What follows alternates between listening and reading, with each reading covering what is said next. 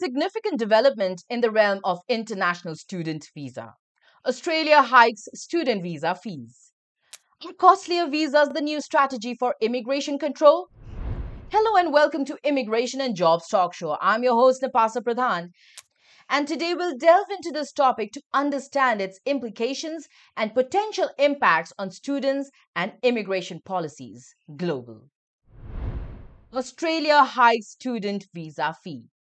In a recent move to control record migration and addressing the housing market pressure, Australia has significantly increased the visa fee for international students.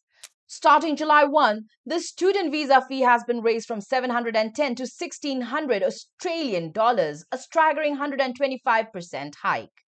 This makes applying for a student visa in Australia much more expensive compared to US and Canada, where fees are approximately $185 and 150 Canadian dollars, which is $110 respectively. Key points. The fee increase is part of broader efforts to manage immigration more effectively and securely. Concurrently, Australia has closed several loopholes that allowed students and other temporary visa holders to extend their stay indefinitely, ending the practice known as visa hopping. This move follows official data showing a 60% increase in net immigration, reaching a record 548,800 people in the year leading up to September 30, 2023. The number of students on second or subsequent visa rose by over 30%, totaling over 150,000 in 2022-23.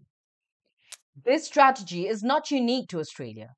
For instance, the UK has visa fees to fund public services. Since October last year, the UK has increased the cost of visas for students, skilled workers, and other immigrants.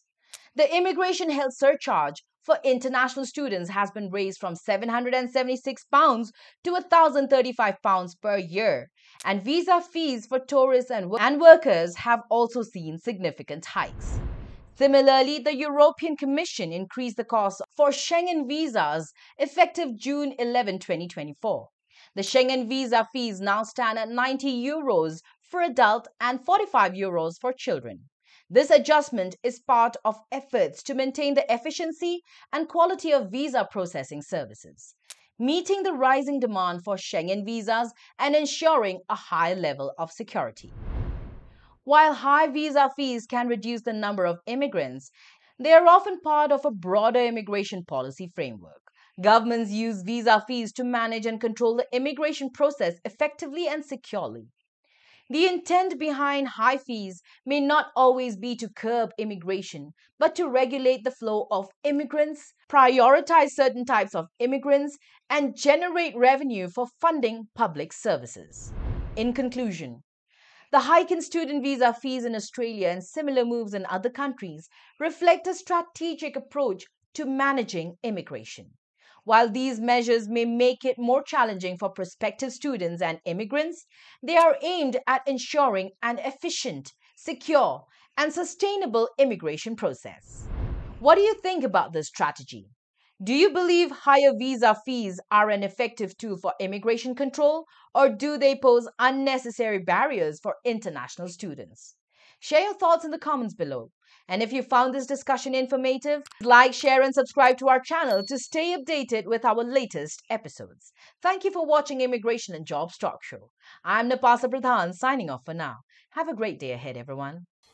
Are you an IT consultant seeking a new opportunity? We offer job placement services for US citizens, green cards, EADs, and visa holders.